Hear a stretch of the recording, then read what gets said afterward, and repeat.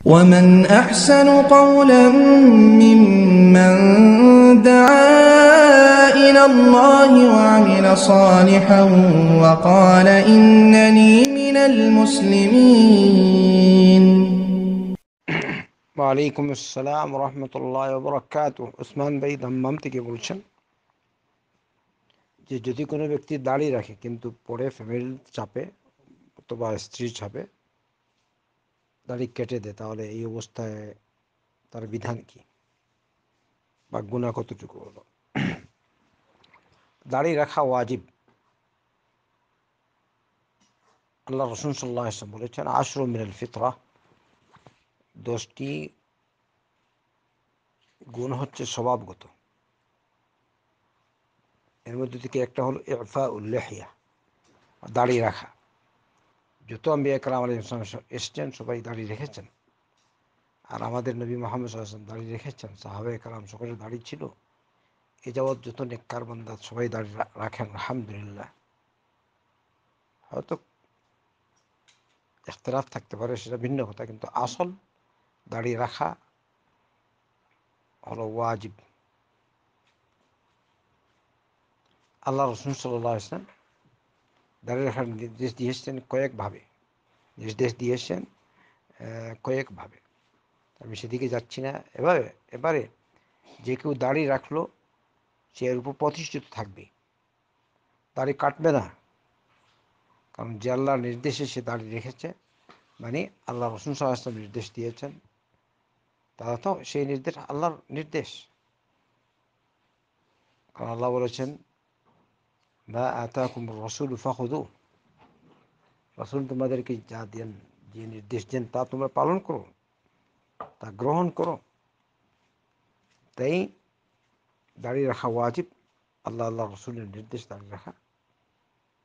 এবারে আপনি দাড়ি রাখলেন, আবার আপনার স্ত্রী কোথায়, দাড়ি ছেড়ে দিবেন। বা মুরব্বী কেউ বলেছে, আরে এখনও তো চেংড়া বেটা হয়ে গেল, হ্যাঁ, আর দাড়ি রেখে নিল, এরকম কথা শুনে দাড়ি কেটে দেয়। আপনাকে খেয়াল রাখা উচিত। আল্লাহ রাসূল সাল্লাল্লাহু আলাইহি ওয়াসাল্লাম বলেছেন, লা তাআতা লিমাখলুকিন ফি মাসিয়াতিল খালিক, স্রষ্টার অবাধ্যতায় সৃষ্টির আনুগত্য চলে না। আল্লাহর নাফরমানিতে সৃষ্টির আনুগত্য চলে না। তো এখানে যদি আপনার ফ্যামিলির চাপ অথবা আনুষঙ্গিক বিষয়, যে স্ত্রীর চাপ, আস্তাগফিরুল্লাহ, দাড়ি কেটে দেন, তাহলে আপনি আল্লাহর আনুগত্য করলেন, আল্লাহর নাফরমানি করলেন, তাহলে দুইটা গুনাহ হয়ে যাচ্ছে। এক, দাড়ি কাটা নাজায়েজ, আবার আল্লাহর অবাধ্যতায় আরেকজনের নির্দেশ পালন করলেন, আস্তাগফিরুল্লাহ।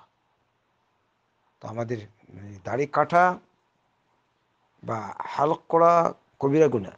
এবারে দাড়ি রেখে আবার ছাড়লেন, তাহলে গুনার উপর গুনাহ, আরো বড় গুনাহ।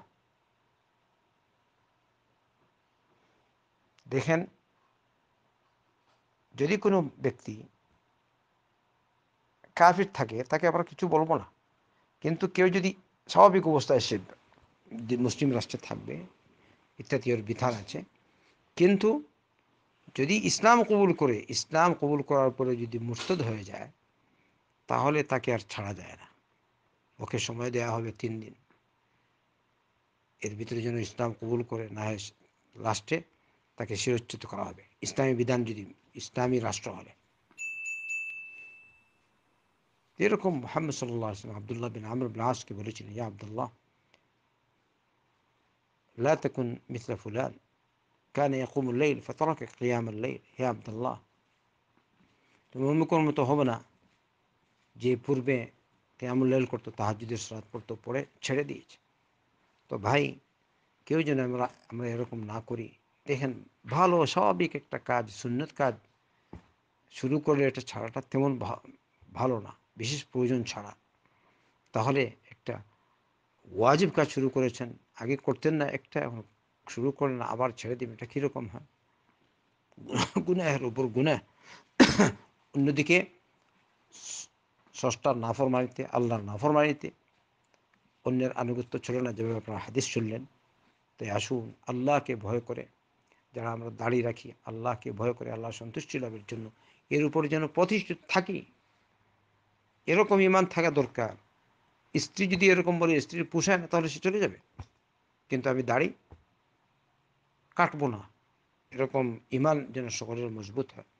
আল্লাহ আমাদের সকলকে ইমানের এই মজবুত হওয়ার তৌফিক দান করুন, আমাদের সকলের ইমান শক্ত আর মজবুত করুন, আমাদের সকলকে দ্বীনের উপর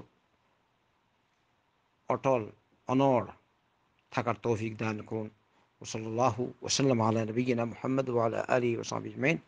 আসসালামু আলাইকুম ওয়া রাহমাতুল্লাহ।